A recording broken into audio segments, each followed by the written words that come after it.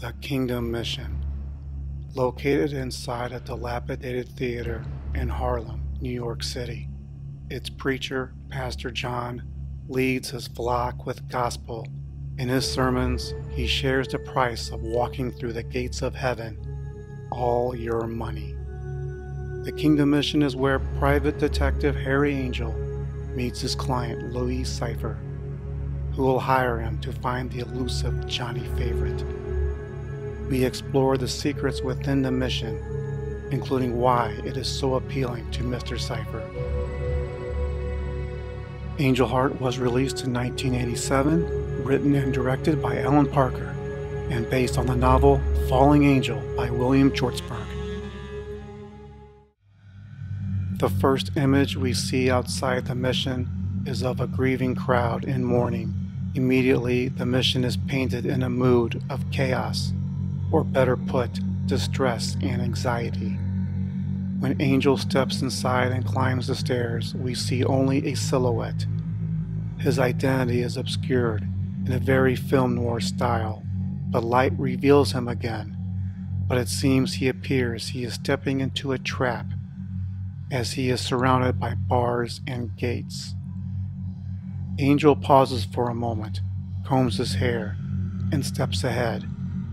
He immediately appears on a second-floor balcony, looking below to Pastor John's sermon. While Angel climbs 3 steps outside, and by my count 14 inside, there seems to be a little play on spatial awareness. The room Angel looks down from the balcony seems too deep in comparison. Where else do we see staircases reminding us of an Escher painting?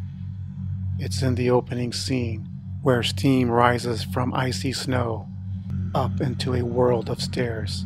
The walls of the Harlem Mission pulpit is decorated in dark red, I would describe as blood red. Angel looks past an undecorated chandelier with a single bulb burnt out, a very subtle, almost subliminal message how distressed the mission is. Pastor John is unapologetically preaching about giving him money, even so going so far to demand a Rolls Royce from his flock. On the surface, we get a feeling that the film is depicting religion that is less than flattering, but in fact, working to keep us off balance. If you can look past the comical absurdity of Pastor John's rather blunt ask for money, take notice how popular and effective he is. As cash is waved at his face, he's not even trying to be subtle. I think the curtains behind him is also a subliminal message. Is it really a street-level window? Or a facade that makes it look like a window, but the pulpit is deep in the basement? Winesap introduces himself to Angel and gives likely the most weird and awkward handshake in cinema before being escorted to his client. Harry Angel can't help to notice a faceless woman in black scrubbing the walls from blood. Winesap explains the most unfortunate and unpleasant act from a husband of Pastor John's flock. The theme of a distressed mission continues.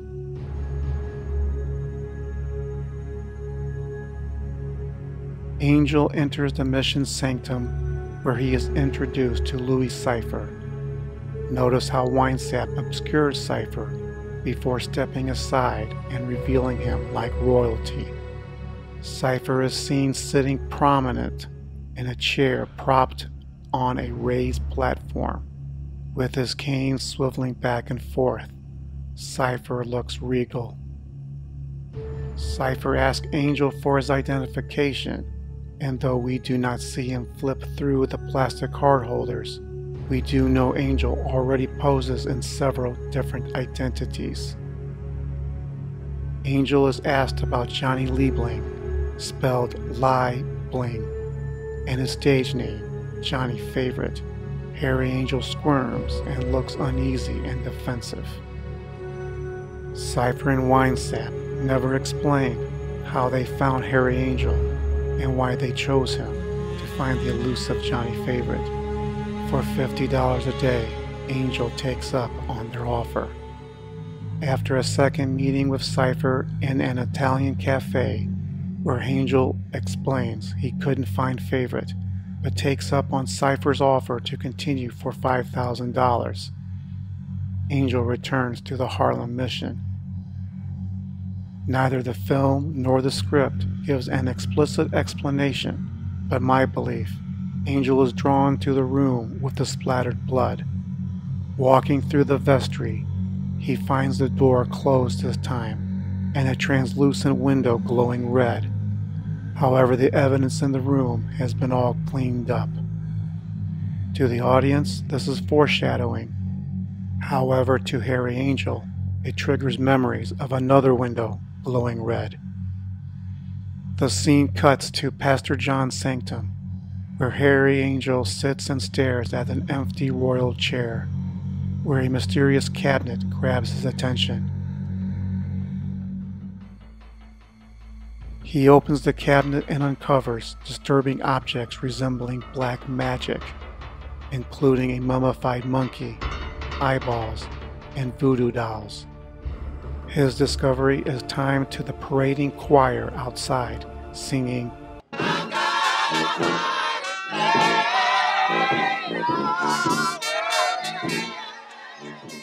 while Pastor John is outside, paraded like a king. We understand his true religion. Angel returns to the pulpit, having descended from another set of stairs, and comes across a mysterious stranger in black. It terribly piqued his curiosity. He is compelled to approach the figure. The script describes the figure in the shroud as a woman. However, I have a theory that will be explained in a later video. Angel never gets to see the shrouded figure as two heavies attack him. We only see the figure in black in one other cut. The figure is unmoved, oblivious to the events happening behind her. Angel escapes through the mission, as if it was a maze, including racing through staircases. Again, playing on spatial awareness. Perhaps he's not just escaping the mission, but a little version of hell. He jumps into Pastor John's vanity parade and looks to give not just one, but 4 deliberate shoves into Pastor's bearers. This is also a message what Angel really feels about the pastor's religious beliefs. We see dogs again, and the first time pursuing Harry Angel before he escapes. Before we reveal a little-known link between Louis Cyphre and the mission, like, share, or subscribe if you enjoyed this video and want to see more content like this one. Ever wonder why Cyphre wanted to meet Angel in Harlem? Or ask yourself why he helped himself to the pastor's throne with a glass of wine? The script tells Pastor John is a business associate of Louis Cyphre, who obviously is helping the pastor in his efforts to raise money. The script also tells a story how Pastor John bought a hotel in Newark using only cash.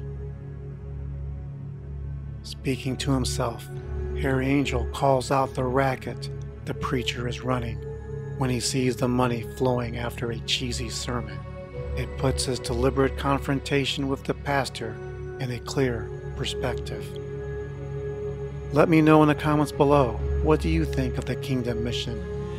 A friendly community resource for enlightenment, or a small piece of the underworld with a heavy price of admission? This is Mr. G of Synergy saying, when a Cadillac won't do, true love means riding in a Rolls Royce. Make sure to check out other videos on my channel. Thanks for watching.